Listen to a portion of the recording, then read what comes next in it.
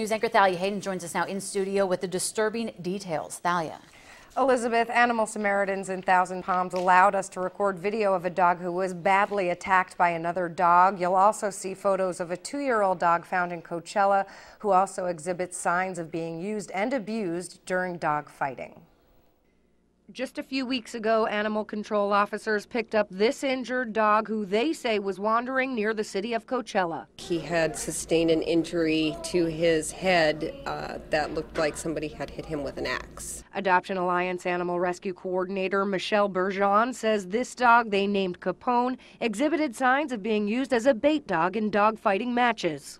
I saw Capone sitting there, and he looked up at me, and it was the most horrific thing I'd ever seen. And he was so emaciated. And I didn't know how I was going to help him, but I knew that I had to do it. Bergeron had Capone transported to the Pitts Animal Rescue in San Diego, where he's receiving the necessary medical care. But Capone is just one example of dogs in the valley sustaining injuries consistent with dog fighting. We've seen quite an increase in dogs coming into the county shelter with evidence of bite wounds, old bite wounds. Just 2 days ago, this dog, who they're calling Calamity Jane, was found. Bergeron can't guarantee she was a fighting dog, but says she definitely suffered attacks from other dogs.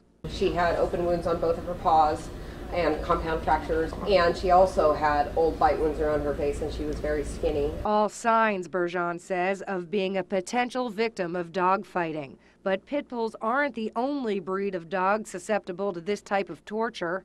People's personal pets are often stolen to be bait dogs. And sadly, there's something that's called sort of a halftime show in some of these fight dogs.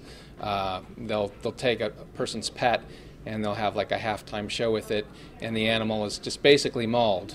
But there is a way to minimize this type of animal cruelty and abuse. And to know that there seems to be an increase of this going on, and you feel kind of helpless. What can you do to stop this? I think the key is being aware of it. If you notice it, don't be afraid to speak up. Now, if you see wandering or stray dogs, dogs tethered for long periods of time, or dogs with wounds, please report it to animal control. As far as Capone, staff members at Animal Samaritans say he will most likely get an official medical clearance and one day become adoptable. So that's good news. Back to you.